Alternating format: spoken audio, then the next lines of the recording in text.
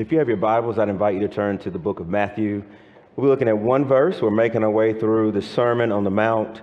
This is the most famous sermon ever preached by the most famous person to ever walk the earth, Jesus Christ himself. And so we're making our way through it.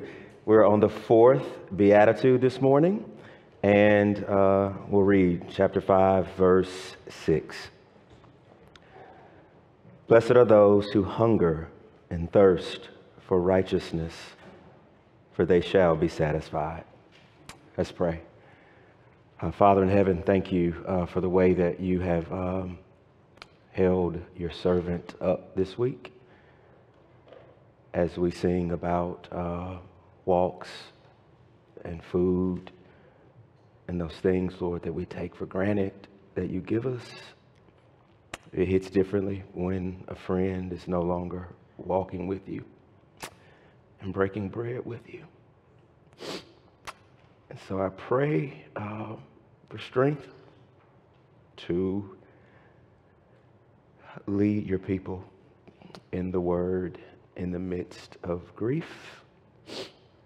And I pray for Joyce and Auburn and Ashley and Lauren and Leah as they grieve the loss of their father. Would you be a comforter to them today, God? I pray this in Jesus' name. Amen.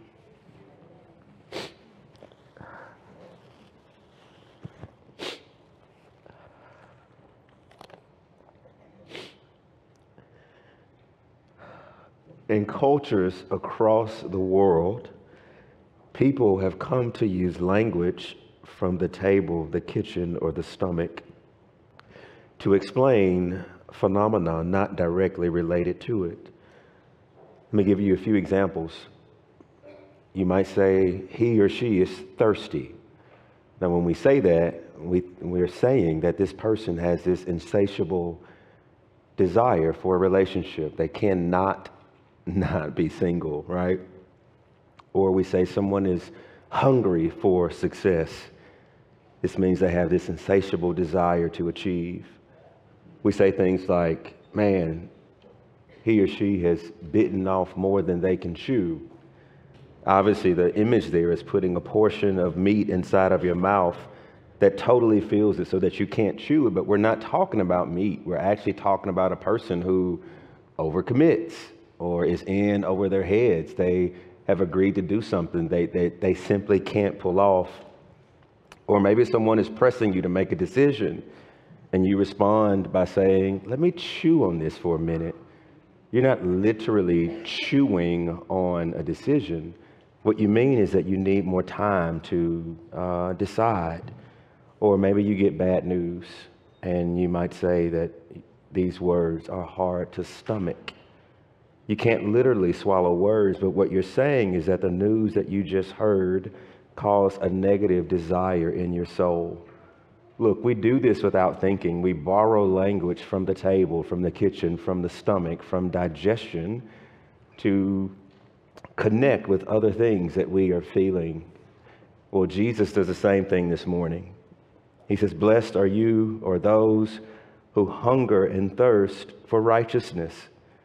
In an amazing twist, he appeals to hunger and thirst. It would seem that he's talking about literal food, but then he puts righteousness at the end.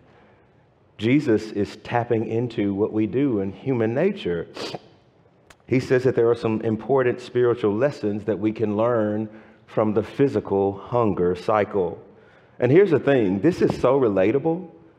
A 4-year-old understands hunger. Am I right? A 4-year-old knows how to say, Mom or Dad, I'm hungry. They know what it's like to have stomach pains, and they know what it's like to need food. And the oldest of us know what hunger is. And so what Jesus is doing is by giving us this beatitude, he's taking these truths about the kingdom that are so complex, and he's making it so simple that a 4-year-old can get it.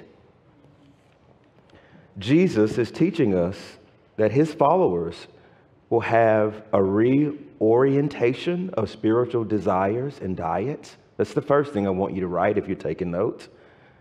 Here's the second thing, a main staple of our new diet is righteousness. And third, those who do righteousness, he says, will encounter a satisfaction that this world knows nothing about. All right. Now, before we look at this text, it's important to say that what Jesus isn't saying is if you do this, then you will be saved. That's not how the Sermon on the Mount is written. In fact, it's given to people who have already left the world to follow a Messiah up a mountain.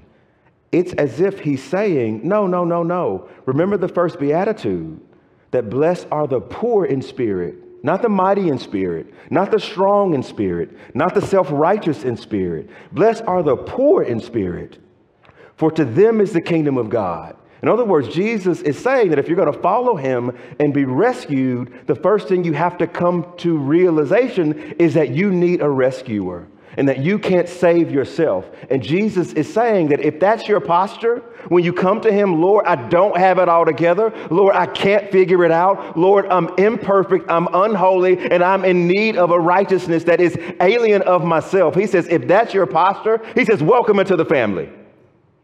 And now that we are in the family, he begins to say, these are some marks that are going to define you. Those who know Jesus are going to mourn. We're going to mourn our own sin and the ways that we live inconsistent with who we are. We're going to mourn what's happening in the world when it's not working right. And Christians are going to be meek, not prideful and powerful and lording power. We're meek and we're lowly. And this is the next thing Jesus is adding to his people.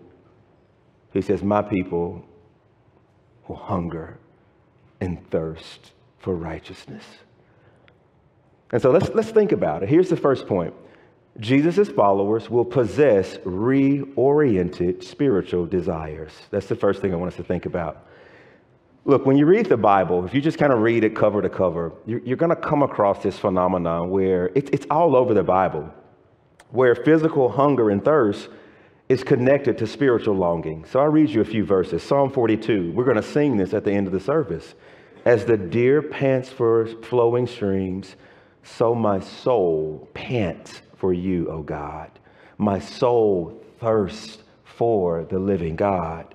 Psalm 63. O God, you are my God, and earnestly I seek you. My soul thirsts for you. Or Psalm 84, how lovely is your dwelling place. My soul faints for the courts of the Lord. Do you see that there's this correlation between food and table and stomach and digestion language that communicating spiritual realities? But here's the thing about the Bible.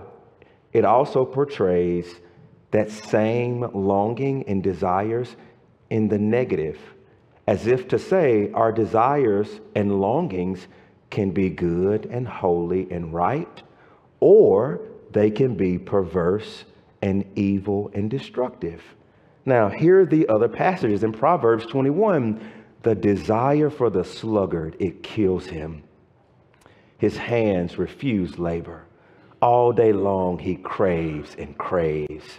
Or Ephesians 2, all of us who lived among the passions of our flesh were gratifying the cravings of the flesh and following its desires. Or 1 Timothy chapter 6, it's not money that's the root of all evil. It's the love of money that's the root of all evil. It is through this craving that some have wandered away from the faith and has pierced themselves with many pangs. You know what pangs are? Stomach pangs.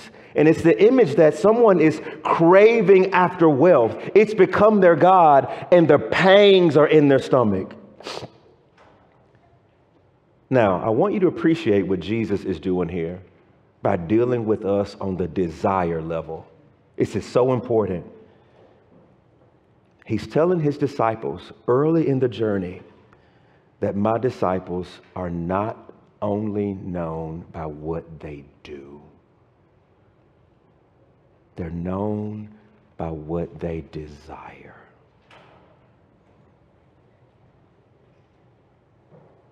In the next few Beatitudes, he's going to tell us, like, look in the Bible, look right after our Beatitude. Blessed are the merciful, for they shall receive mercy. That's a doing thing. Blessed are those who are merciful to people. You're doing mercy. Blessed are the peacemakers, those who make peace. Or verse 10, blessed are those who are persecuted. Being persecuted and making peace and giving mercy, that's behavior. But do you want to know what's before behavior? It's what do you desire? Now, why is this important? It's important because later on, Jesus is going to say, unless your righteousness exceeds the righteousness of the scribes and Pharisees, you shall not enter the kingdom of heaven. What? Now, what were the Pharisees doing? They were praying. They probably prayed more than you and me. They fasted. When was the last time you fasted? They gave money away. And Jesus is saying when he looks at the Pharisees, you would think he's just judging their external behavior. Good job, Pharisees. I see what you're doing. That is not his posture towards the Pharisees. In fact, he says, my people, when you pray, don't pray like them. They heap on big words so that they can be seen by other people, right?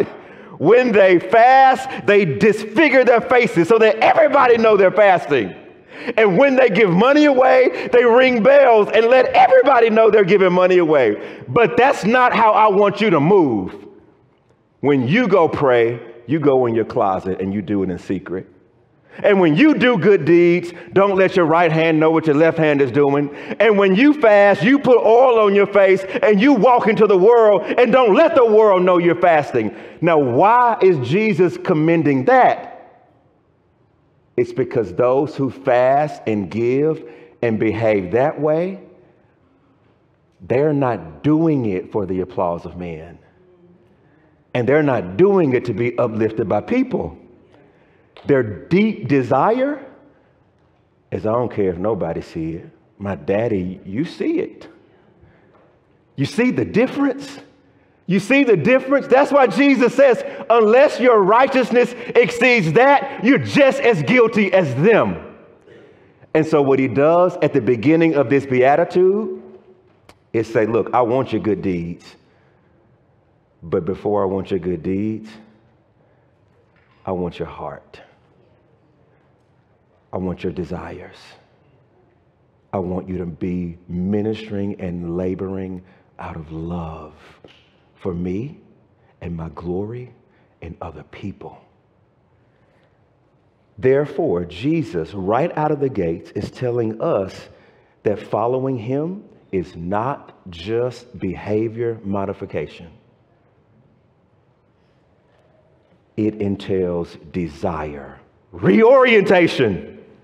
Because when you reorient the heart and soften the heart, the desires will, the duties will come. This means that something has to happen to us on the structural level of our hearts. We get new longings, and then we go do good works. Now let me prove this. I want to press in on this a little. Over in John chapter 6, you see it as clear as day.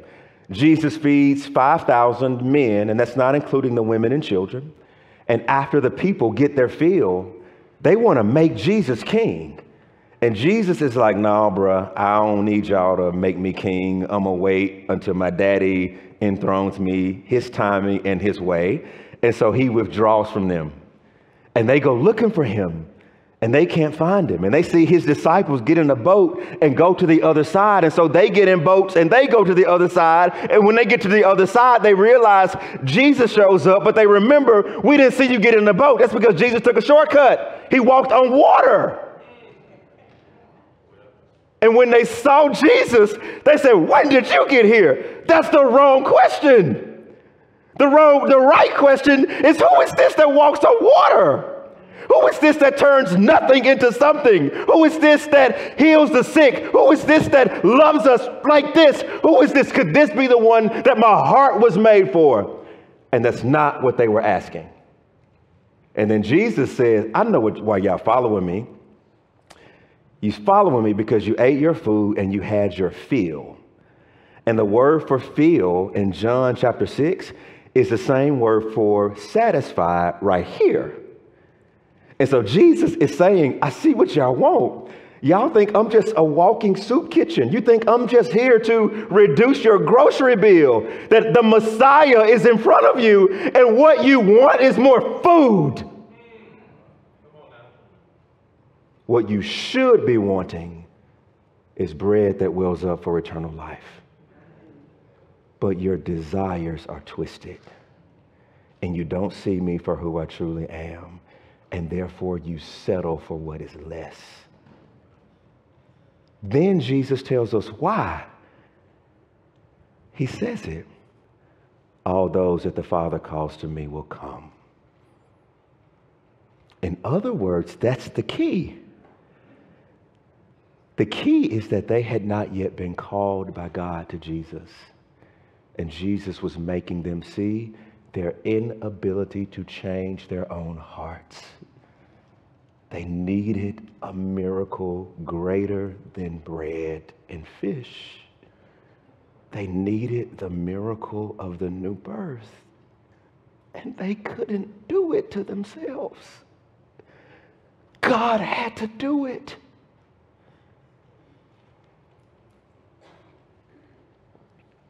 Where are you this morning? As you consider your own heart, do you see new holy desires there? Where you long to see Jesus and you long for his presence and you long for his people and you long to see your grandchildren converted. And you pray and you're generous and you long for his kingdom to come? Or are your desires only for this world? Do you feel the war when you're in the crosshairs of temptation, where you want to do right, but there is sin that is holding you back? Do you feel the war? Or do you feel no warfare, where you want to and make much of indulging in what is destructive? Here's what Jesus is saying. The Savior that I am, it's not just behavior modification. That when you follow me, you're going to want to follow me.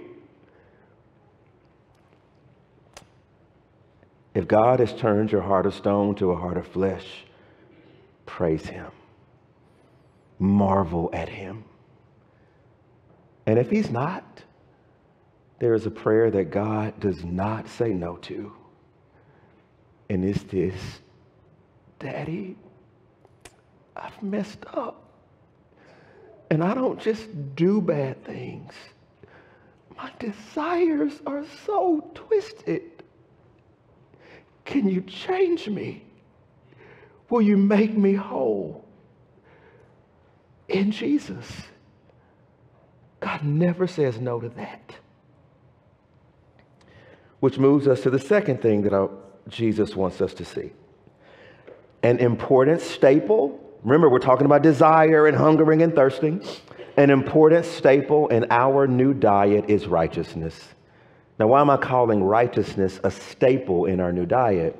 Here's the thing. Hunger always has something in its view that it wants to consume. Am I right? If you're at home hungry, your mind is set on some potato chips or something. If you're at home thirsty, if you're playing basketball and you're dehydrated, your mind is set not just on being hungry, but you're going to go to the water fountain and drink. That's the language Jesus is using here. He's saying that when I give you new desires, you will hunger and thirst, and the object, the thing that you will want to drink and eat, is righteousness. Now, why am I saying righteousness is an important staple of our new diet, rather than righteousness is the most important staple of our new diet? Why am I saying and, as if there's more? Because the Bible does. Our new heart, when we're saved by Jesus, we begin to long for a lot of things. I long to be faithful to my wife. That's a longing, right? Look at Psalm 42. As the deer pants for the flowing streams, so my soul pants for you. So there in Psalm 42, the object of longing is God himself. And Psalm 84, how lovely is your dwelling place. My soul faints for the courts of the Lord.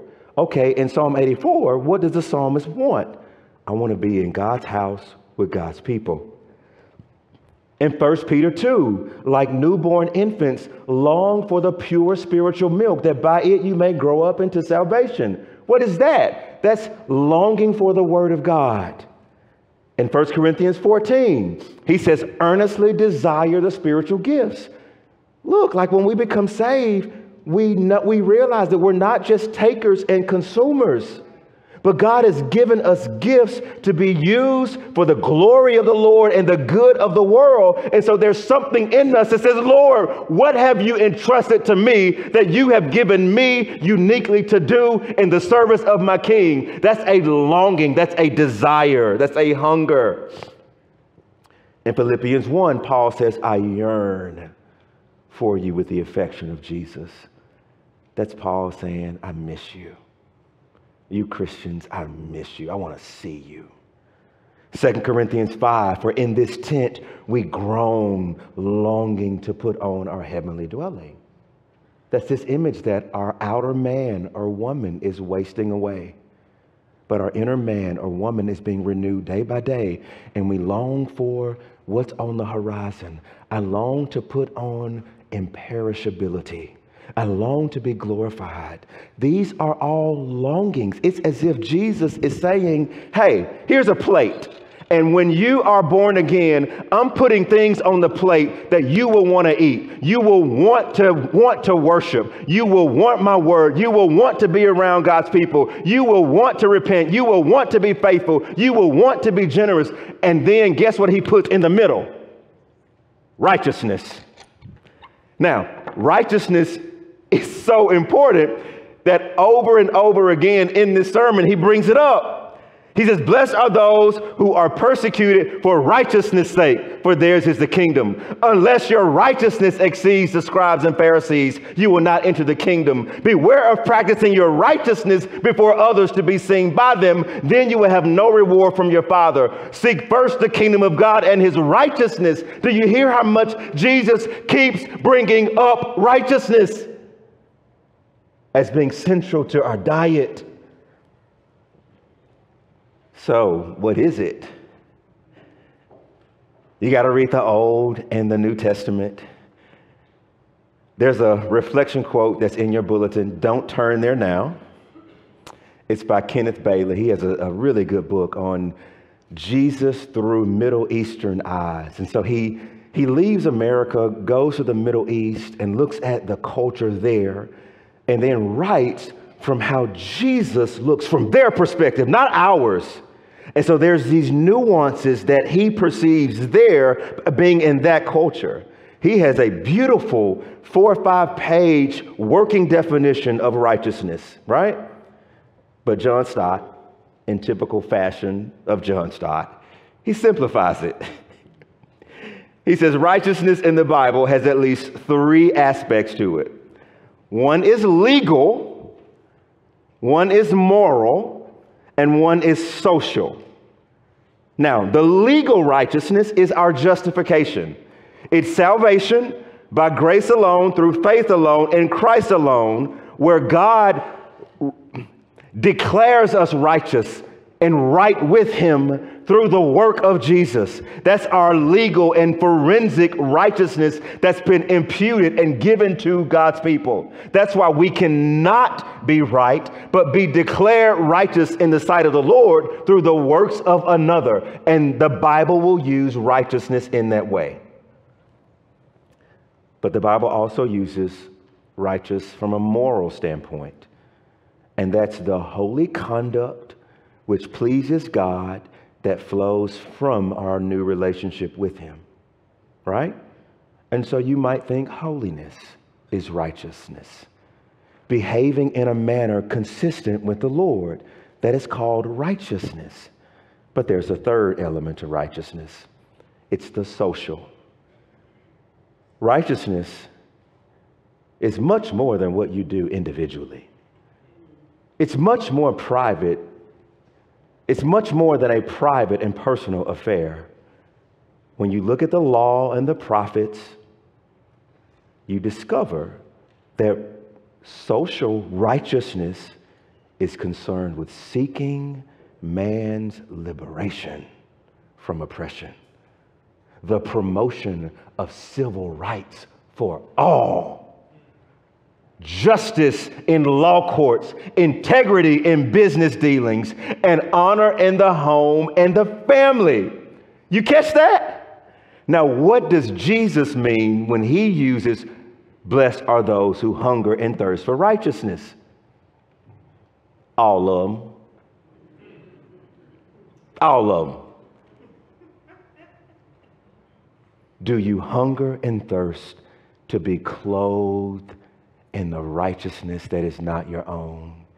If you do, Jesus says, I got you. And when he saves you, guess what? You're then going to be hungering and thirsting for the rest of your life to be conformed more and more and more to the image of Jesus. And guess what? You bet not stop there, because righteous has a social dimension. Righteous cares about the poor.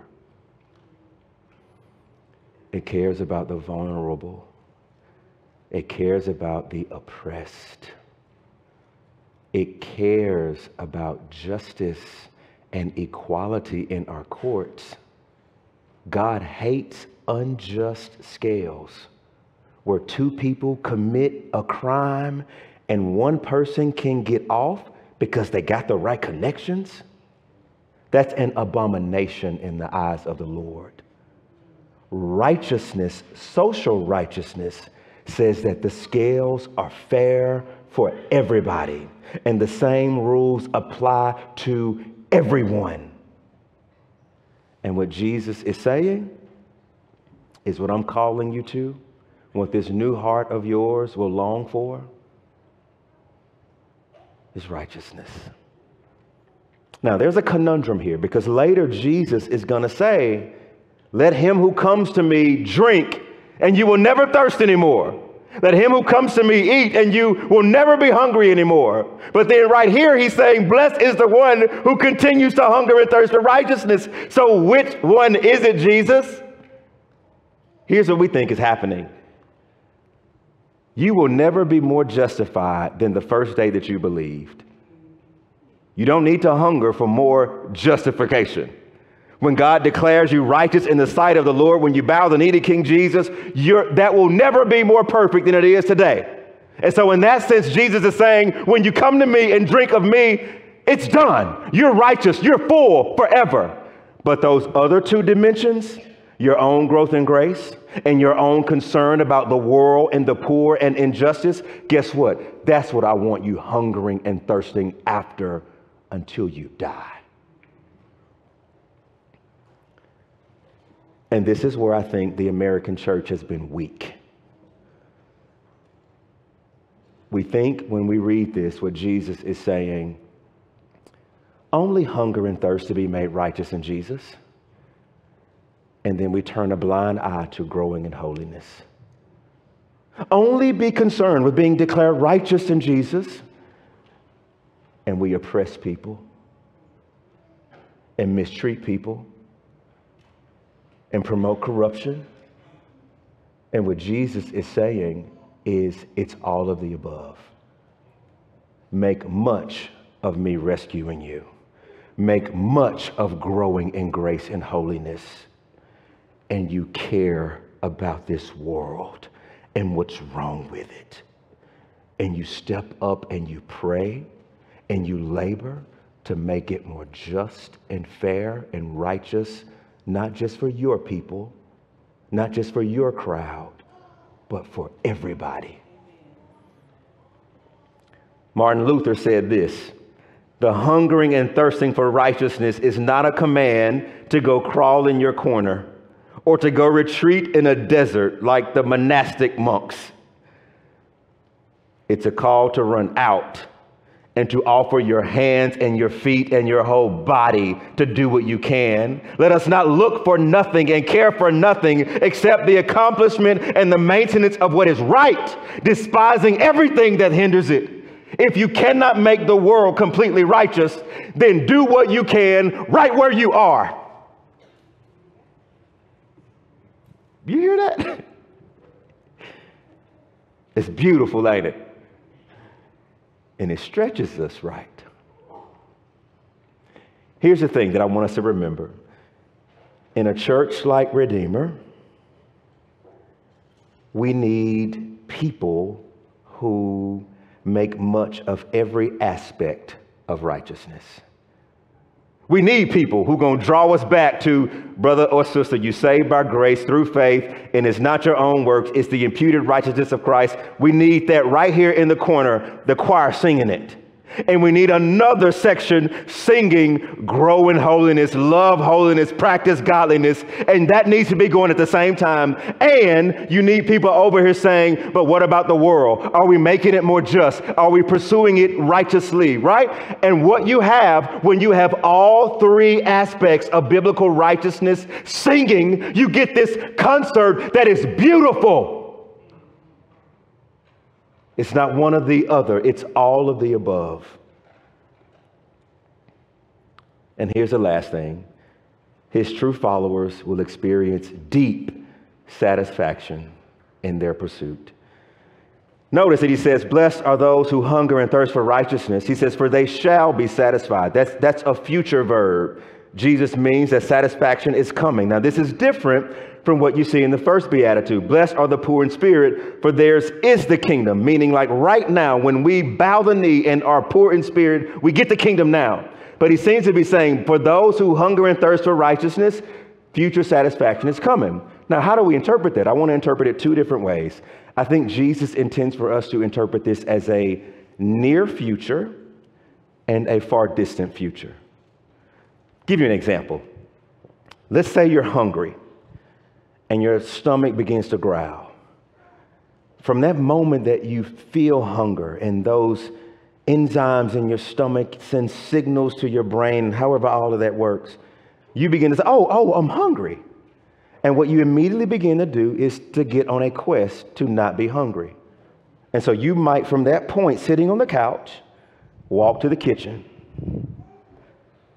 pull out some ham or some turkey, get you some potato chips, get you some lettuce, some tomatoes, cut it up, make you a sandwich, right? Now, remember over here, that was like 3 minutes ago when you begin to feel hunger. And then those next 3 minutes, you're on the pursuit. And then what Jesus is saying is you got to hear this. In the future, namely 3 minutes from when you start pursuing this and pursuing food, you sat down and you felt satisfied when you ate it, right? That's what he's saying. That when we hunger and thirst for righteousness, when that craving is there, we begin to then go and practice righteousness. And sometimes we're persecuted for it. He tells us in a few verses.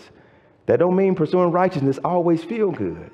And sometimes we're in the crosshairs of temptation where we have these decisions. Lord, I want to do this, but I feel this war. Okay, I'm going to trust you. And all of that is like time accrued. But Jesus is promising, look, if you pursue it and persevere through it, I promise you on the other side, you're going to be satisfied. Your conscience is going to be beautiful and you're going to feel encouraged in the Lord because you have pursued me.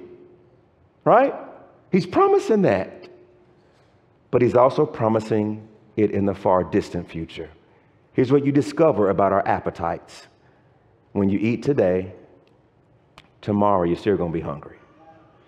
And you eat tomorrow, and you can't eat enough for a month and never be hungry again. It's not the way the appetites work. Now apply that spiritually. We want to grow in grace and practice godliness. And guess what? We got to try it again tomorrow. You don't get to reach no status of perfection in this life, and you don't have to hunger and thirst for it anymore.